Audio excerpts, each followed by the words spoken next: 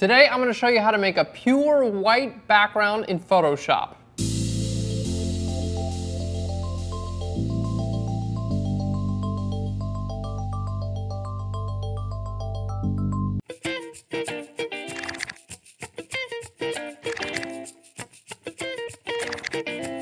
Hey guys, and welcome to Phlearn. My name is Aaron Nace, and you can find me on Phlearn.com, where we make learning Photoshop and photography fun. We got a cool episode for you. It's actually super useful. Basically what we're gonna do is I'm gonna show you guys how to take a backdrop and turn it into pure white. And we're also gonna throw in pure black as a little bonus for you. Now, it's super useful because a lot of the time you're gonna take an image, whether it's of a person, let's say they're on like a pure white backdrop or a white wall or something like that. You go to put it online or you go to print it and you realize this is not pure white. It's very close to white, but it's not pure white. And you'll see like a border around your image, which is totally annoying. So I'm gonna show you guys some really great ways to actually make those whites or light colors into pure white, how to check them using mathematical terms, well, just a threshold adjustment layer in Photoshop, and then how to see them on white in Photoshop. And I'm gonna show you guys how to remove the border around your image so you're gonna see exactly how they're actually gonna look when you upload them to a web page or print them out for your portfolio or deliver them to your client. So the image we're starting off with today is by Thomas Caesar, and it's a really cool image. It was submitted to our contest, and I thought this is a perfect example because this is photographed on milk, and obviously we want this to be pure white, but right now it's pretty far from pure white. So the first thing we're going to do to kind of see if we can check how do we see what's pure white and pure black. The best way to do so is with a threshold adjustment layer. So I'm going to go to my adjustment layers and we're going to go down to threshold. Now, threshold is not an adjustment layer that you actually use to adjust your images most of the time. It's more for like checking things. So with the threshold layer, I'm going to bring this to the left, and as I do, you're going to see it's basically going to reveal all the dark areas in my photos, okay? So the dark areas are going to be on the left, and the light areas are on the right. Now, ideally, once you take this all the way to the right here, what you should see is that all the way on the right here, you should see that these areas are not going to be black. If they're black, if you have areas that are black when you go all the way to the right in the slider, what that means is that you don't have any pure white. Here, I'll show you. I'll just create a new layer underneath this, and I'll grab my brush tool and I'll paint with pure white right here on my image. And as I paint with pure white right here on my image, we can see now it's actually showing up as pure white, because on my threshold adjustment layer, I went all the way to the right there. And we can see that little spike of white right there as well. It's just appearing, showing us that we do have white on our histogram. Now, if I make that invisible, we can see obviously that didn't help out our image, but that's how you're going to check if you have pure white in your image. Okay, so that threshold layer we're going to leave on, and we're going to come back to it in just a little bit. So the first thing I want to do, obviously we have a lot of area here that's not pure white, but I don't want to lose a lot of this detail, so it's a little bit tricky. Now, first thing, this is supposed to be milk, right? And it's got like a little bit of a bluish tone right now. I can just use my color selector and click here, and we can see it's actually like a bluish color. So I'm going to grab a hue saturation adjustment layer. So whenever you're trying to make something into pure white or pure black, the first great step is just to take your saturation, drag it all the way down to 0.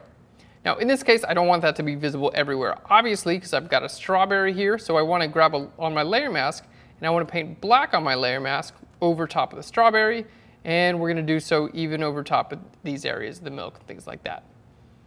There we go. And then we'll bring our flow down to about 20%, and I'm going to choose a nice soft brush, and I'm just going to allow a little bit more color to come back into our image. So we're focusing that color here on the center of our image. All right, there we go. So we have a black and white border, but it should look like a little bit of color there in the middle, but it should look pretty natural. So if I hold Alt or Option, that's what my layer mask looks like. It's definitely black where I want the color to be, so that's going to make sure the black and white, the hue saturation that I brought down to 0 doesn't show up there, and then I'm kind of fading it out.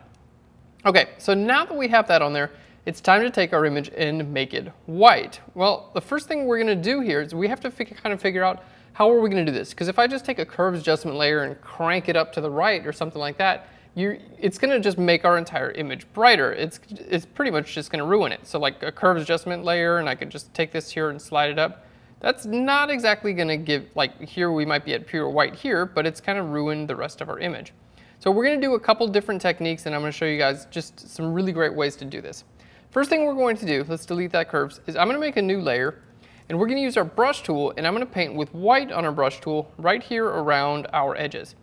Now, the big deal I found is that you want to make sure that you take care of your edges. You want to make sure that your edges are pure white whenever you're going to be doing something like this. That way, if you put it on an image or put it on like a website or something like that that has a pure white, you won't see that border. So we're going to make sure that it's pure white, especially here in the backdrop, and then we're just going to allow that to kind of fade into the rest of our image. Okay, so painting some pure white there on the border. Now we're going to be using a lot of blend diff, and what blend diff does is it allows us this layer to only be visible where the underlying layer is either lighter or darker. So if I double click right here on this layer, there we go.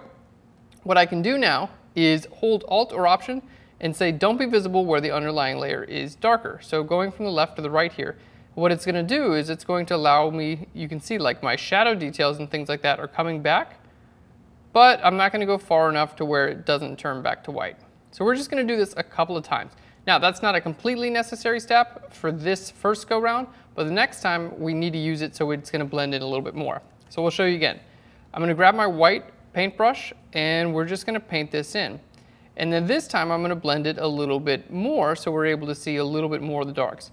So again, the idea here is to get pure white on the borders, and as you're coming in, you can get it lighter and lighter and lighter, but it doesn't have to be pure white. Mostly on the borders is where you want it. Okay, we're going to double click here again, go to our layer style, let's just arrange some things around so you can see, and I'm going to hold Alt or Option and go from the left to the right. And what you can see is it brings back your shadow detail. So like here, we don't have any detail in the shadows, right? It just looks like I grabbed a white brush and painted it in. Hold Alt or Option and click on our underlying layer and drag this in, and now you can start to see the shadow detail, but anywhere where it's not a dark shadow is going to go all the way to white. Okay, so we're already looking pretty good. Let's turn on our threshold, and now we can see, let's just double click here. I'm going to bring this all the way to the right. So if you're doing blacks, which we're going to do in a minute, you'd want this to be all the way to the left, but we're doing white, so we're going to go all the way to the right. And basically your goal here is to make sure that around the border of your image, you don't have any black, like you shouldn't see that fine line, because if you see a line here, it's going to show up when you upload it to the web or when you print or something like that. Okay, so let's create a new layer underneath there, and now I'm just going to, again, we're going to paint with white just on the border here. That's about what I'm looking for. I just want to make sure that black does not hit the edge, okay? If it does, it's going to show up as a little bit of a line there, and we never want that. All right, there we go. So I can look around the entire image, and now I can see that there's no black hitting the edge of my image. So that's all I need. I don't need to paint white all the way in. Just as long as it's not on the border, we're good to go. So we can turn threshold back off, and this looks pretty good. So we can see we still have a lot of detail in our image. Now I'm just going to adjust this a little bit more because we want this image to be light, and right now I feel like the strawberry is actually a little bit too dark. So we're going to take our curves adjustment layer, going to brighten that up a little bit. There we go. Hit Command. There we go. Let's just close this up. We can either inverse this or, you know what, I don't think that looks too bad. All right. So the big trick here was use that threshold adjustment layer. You can click on this to see no white enters the border, and then using these layers, just basically painting white on the background and then using blend diff. Check that out. I could even probably go in here and allow a little bit more of the darks to show up. All right, there we go. Cool. So allowing a little bit more of the darks to show up using blend if is going to allow us to have an image. Now, we see it with the threshold, and I'm telling you guys, okay, cool, it's going to look perfect on white, but let's show you how to actually check that. Now, what we're going to do is I'm going to right click here on our background, and I'm going to go down to custom, and this is how you can choose the color of your background. So again, right click here, go down to custom, and then it's going to say it's doing blue right now, but if you right click and go to select custom color, just drag this all the way up into the left and hit OK, it's going to be white. So we're almost there. This is pretty good, but we've got this little border that appears in Photoshop. This is just part of your preferences. So to get rid of that border, just go to Photoshop, Preferences, and down to Interface. There we go. And we have our preferences here. This where it says standard screen mode, full screen with menus, full screen. We're going to take our border and we're just going to put none on each of these. So we're going to hit none on each of those and hit OK. and now you can see the border is completely gone. So this is not all the way, you know, our image does not extend out into infinity, but it looks like it does. So if you were to upload this to a Flickr page or, you know, your own personal portfolio or whatever it is, it would look like the white just extends all the way out, and that's exactly what you want. So again, using hue saturation to knock down the saturation of those surrounding areas is a big one, and then paint white and then just use blend if, so it only shows up where the underlying layer is lighter. Let's show you guys the before and after, because this image, it wasn't really that close to white to begin with, and the closer it is to white to begin with, the less you have to actually destroy of your image or alter to make it go to completely white. So this was the before, obviously not white. This is the after. We did lose some detail, but I can still see the general gist of the image, and I think it looks great. This is perfect to put on any type of web page or whatever have you, and you can see there is no border. I can right click down here and change this back to like a light gray so you can see the border of the image. Okay, cool, so we learned how to do white. Let's learn how to do black. It's basically the same idea. I'm gonna hit F for full screen here. We're gonna go to our threshold again. Let's go down to threshold. Now, instead of going to the right, you can see there's no pure white in this image either. Well, actually, maybe there is. There is a little bit on the spoon there. Okay, we can see going off to the left, a little more of the lights are appearing. And now if I go all the way to the left, we see the image goes all the way to white. So it's like, it basically tells us there's no pure black in this image either. And you can see that'll ring true. If I make a black layer underneath it and start painting black, you can see it actually does show up as black. So that's basically what it's saying. If you go all the way to the left and there's nothing there, that means there's no pure black in your image either. Now let's just say on the bottom part of the image, let's say this is what we want, the bottom part of this image, we just want that to be a pure black, right? Let's say the top part, it doesn't matter, for whatever reason.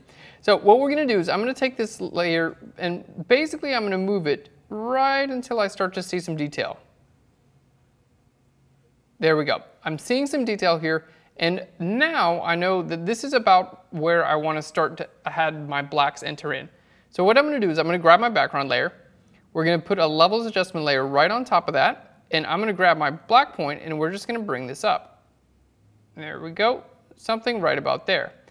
And now I'm able to see that that is pure black right on the bottom. We might have a couple touch-up areas, but it is pure black because I can see with my threshold adjustment layer. So now, if I just wanted to make sure that this was pure black on the bottom, that would do it, my levels adjustment layer. But you can see, if I turn this levels adjustment layer on and off, I can barely see any change in my image, right? Like, they pretty much look the exact same. So that's why having this threshold layer is so important, because it allows you to see. Let's just take this all the way back to the left there. All right, all the way back to the left. It allows you to see what the difference is that you make with your levels or your curves adjustment layer. There we go. So we know that in threshold that we have pure blacks all the way, and we can easily see those as visible with our image. All right, let's make that invisible now. If you wanted to use your layer mask on this, you could. Let's just say we wanted to, you know, make sure this was not visible over here. You wanted to make sure there was detail in the spoon and things like that. Now again, to check this, just right click, and instead of, I don't know why they don't include white in this list. It's like they have black and 3 variations of gray. Why not just put white? But whatever, black is nice and easy. So we're gonna click on black, and there you can see your image on pure black. So this is what it will look like on pure black. Now, you probably wouldn't even see a difference between this version and that version, but now I know from looking at our threshold level that for sure, 100% with confidence that the bottom of my image is pure black. So it's a great way just to check whether it's pure black or not. Whether you can see it or not, now we know for sure that it is pure black, and then we do the same thing for pure white. That's it for today's episode, guys. I hope this helps you out. I've run into this tons of time when I'm uploading images on the internet and I think they're pure white, and I'll put them out there and I'm like, oh God, that's not white at all. This is a really great way to make sure you check those out. Use that threshold layer and blend if it's a great way to make sure you maintain highlight and shadow detail when you're trying to make something all the way white or all the way black. Thanks so much for watching Phlearn. If you like this episode, be sure to subscribe to our YouTube channel. You can do it by clicking on your screen. Right now, we'll put a big button up so you don't have to think. Leave us a comment down below. If there's anything you'd like to learn in Photoshop or photography, we'd love to know. And be sure to share this with your friends. That's how we grow as a community and keep sending you these great videos. Thanks again, guys, and we'll Phlearn you later. Bye, everyone. Time to get some breadsticks. I'm hungry. Nice.